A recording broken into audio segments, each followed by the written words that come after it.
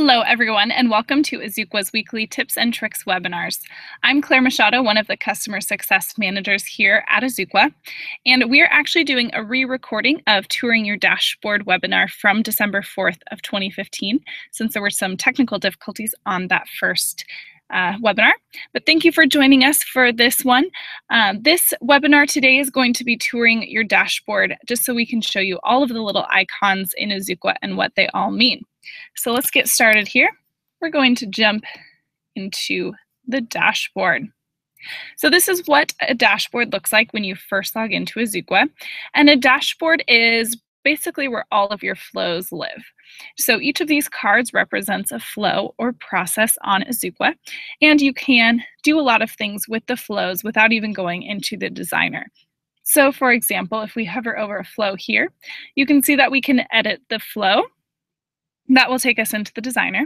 We can edit the title here, the description by clicking in.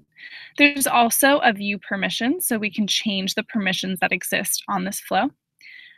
You can also publish it, duplicate it here, or delete it if you don't want that flow any longer. Something else that's helpful is you can turn the flow on and off really easily straight from your dashboard here. And we also have error reporting, so you can see when the flow last ran, and then also the errors or successes that have occurred.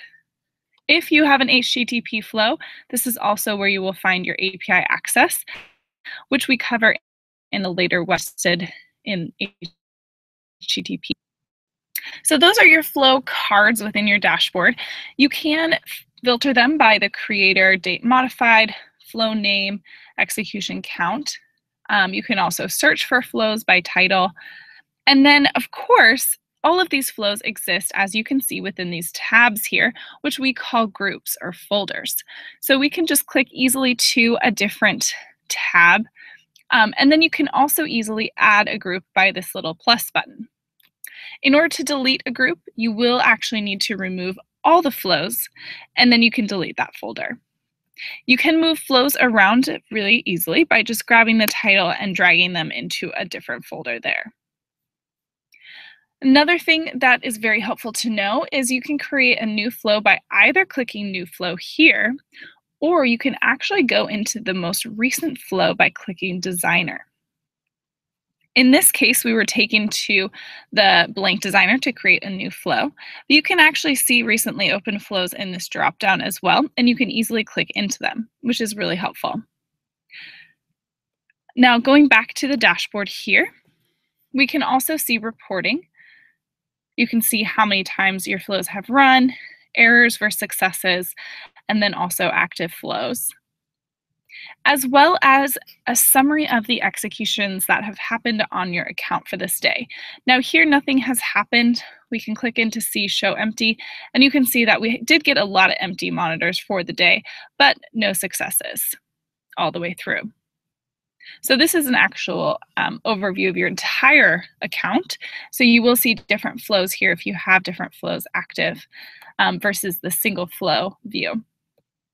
Now, of course, you can also access the Flow Store and the Help Center from this navigation bar, and then also your account settings. So if you click your name here, you can get into settings.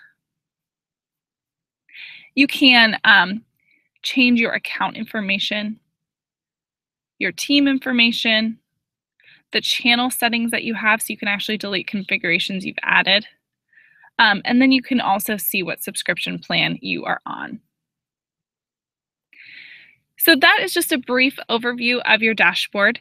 If you guys have questions at any time, you can always reach out to us with this chat icon here or email support@azuqua.com. Thanks so much for listening, and have a great rest of your day.